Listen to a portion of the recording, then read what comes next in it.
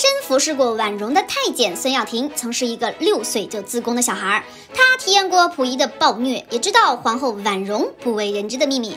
明明这些皇家贵族根本就不把太监当人看，可孙耀庭被逼出皇宫后，为何仍旧对贵族不离不弃呢？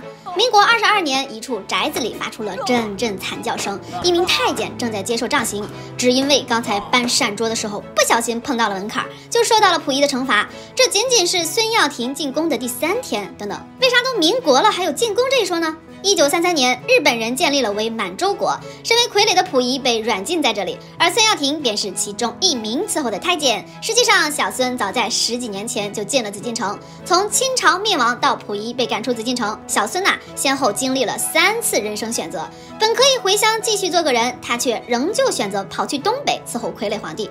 对于贵族的信仰，一切都归咎于孙耀庭6岁自宫那一刻。孙耀庭出生在天津的一个贫农家庭，兄弟姐妹4个，他排行老2，全家6口人就只有7分地糊口。即便是这样，在爸爸妈妈的勉强照顾下，兄妹4人还算有一个愉快的童年。孙耀庭的父母也没有想要儿子入宫做太监的意愿，直到有一天，这个家的天塌了，村霸盯上了孙家的这块田，通过诬陷、买通官员等手段，最终把这块田抢占了。孙耀庭的爸爸和哥哥还因此入狱，于是家里的顶梁柱一下就落到了9岁的孙耀庭身上。不久之后，案子不了了之，孙家唯一的地没了，只能过上了乞讨的生活。听说当太监会得到30两银子，孙耀庭动了心思。其实早在之前，他就对太监产生了向往。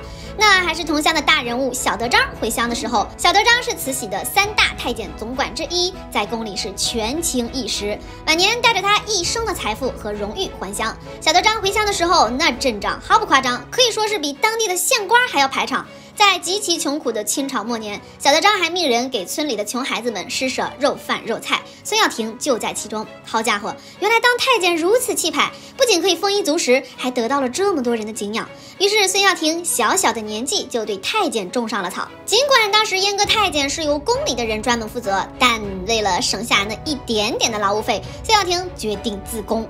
在儿子执拗的坚持下，爸爸还是不情愿地拿起了刀。伴随着一声惨叫，中国最后一名太监诞生了。可孙耀庭的太监梦却没有实现的那么快，因为他在自宫后的不几天，溥仪就签下了退位诏书，大清朝灭亡了。这可惨呀，再也没有比这件事更滑稽的了。无奈之下，一个农民被阉割之后，就只好继续做回农民。而遥远的皇宫正在发生着什么呢？1912年，爱新觉罗溥仪虽然已经被迫退位，但仍然被允许住在紫禁城，以及保留了很多优待皇室的条件。其中之一就是民国政府每年支付皇室400万两银元。有了这份资金保证，落魄的末代皇帝又重新回到了贵族生活，开始向民间大量招收太监。这对孙耀庭来说是个天大的好消息，因为自从他自宫那一刻，就代表着不可能像正常人一样生活了。他此生唯有一个目标，就是进宫。可小孙一没钱，二没关系，说想进紫禁城就能进紫禁城吗？不可能。1916年，孙家多次托关系，只是进了贝勒在涛的府邸做太监，只做了1年，既没有进到皇宫，也没有见上皇帝，跟偶像小德章的距离是相差甚远。孙耀庭失望至极，于是索性回了老家。这是小孙第1次短暂而又不太美好的太监经历。原以为此生与太监无缘，但不久孙耀庭就得到了紫禁城北花园太监首领的推荐，进了紫禁城。这年呀，孙耀庭刚刚15岁，终于迈进了梦想中的皇宫，离看见皇上皇后又近了一步。然而宫里繁琐的规矩是一层又一层，宫墙内的世界完全是一个15岁的孩子难以接受的。见了主子永远要低头，没做错事儿可能也会挨打，永远不能称自己我，而是奴才，永远不能叫主子你，而是您。初到紫禁城的孙耀庭甚至没有正式编制，根本没有任何机会见到皇家贵族。为什么呢？因为他伺候的主人其实是一名老太监。就这样端茶倒水倒屎倒尿，孙耀庭凭借着对伺候皇上的执念一直坚持着。一进宫就当小吏，就是伺候人没有这个什么，没有工资，不能见皇上见贵妃的，这就是你最脏最累，什么活都让你干。直到第2年的春天，孙耀庭也迎来了自己的春天。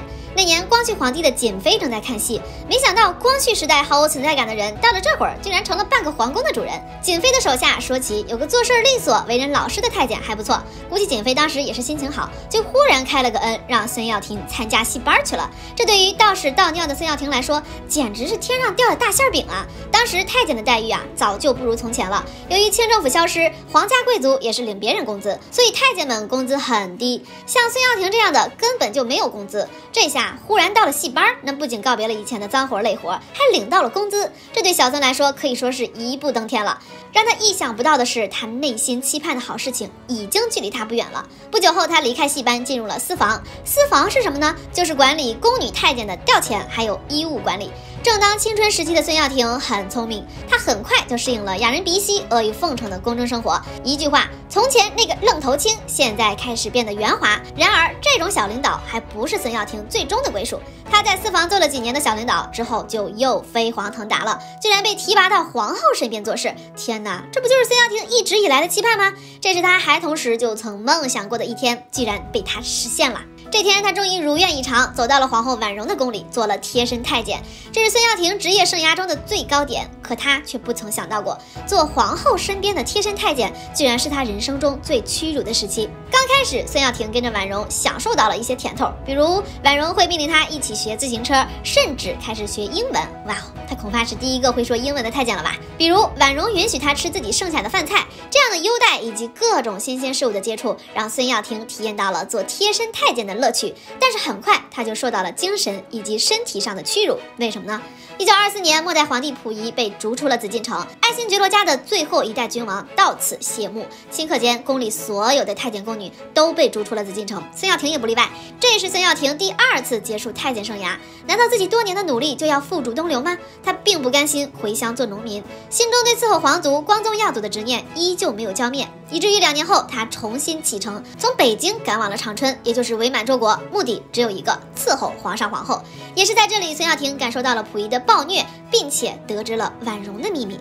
溥仪来到东北以后呢，面上是皇帝，实则是人质，处处被监视，导致他性情大变，经常把阴阳怪气的脾气撒到太监身上，动不动就对下人施暴，甚至因为一点小事情就会送上小命。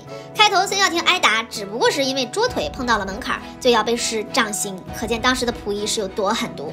根据孙耀庭的回忆，有一次太监们在聊婉容的八卦，不小心被溥仪撞见了，这家伙可不得了啊，直接就是要命的事儿，吓得孙耀庭全身哆嗦，直喊求饶。溥仪看着他十分搞笑的样子，居然就放过他了。太监的生死在主子眼里全凭心情。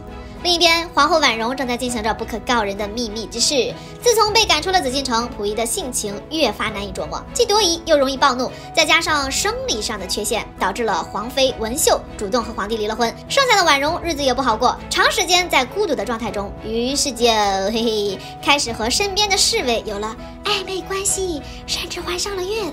这一切都在偷偷的进行当中。作为贴身太监，孙耀庭呢都看在眼里，但他才没有胆子说出去。早就对婉容不感兴趣的溥仪，是在婉容即将临盆时才得知此事，那肯定是要气到掀房顶了呀。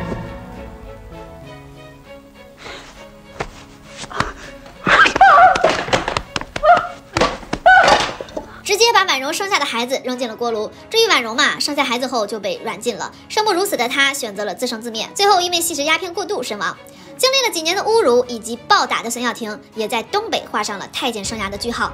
因为身患疾病，溥仪呢怕被传染，就把孙耀庭遣散了。临走时，一望魔鬼一样的溥仪居然施舍给孙耀庭500块钱去治病。这件事被孙耀庭记了一辈子，还给了我500块钱。500块钱在北京治病，那可值钱了。那我还能买美国面粉，买110袋面粉。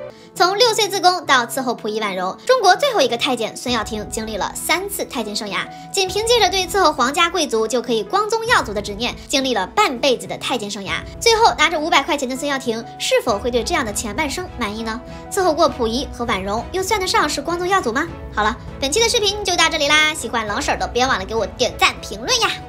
关注冷婶儿，每天分享你不知道的后宫趣事。